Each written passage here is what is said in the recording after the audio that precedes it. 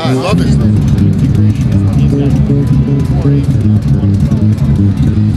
Well, I love the feel right away. It just feels great. It's articulate, and it looks amazing.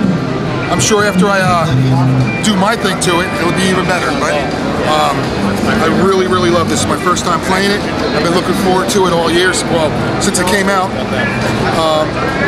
And Andy told me about it on Facebook, and I've just been really, really looking forward to it. It feels great. It feels like an instrument, you know. I just really love it. There's nothing else I can say. Of course, you can pull that out and you can put two basses into it.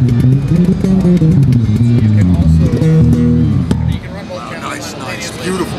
Next one. This is my next bass.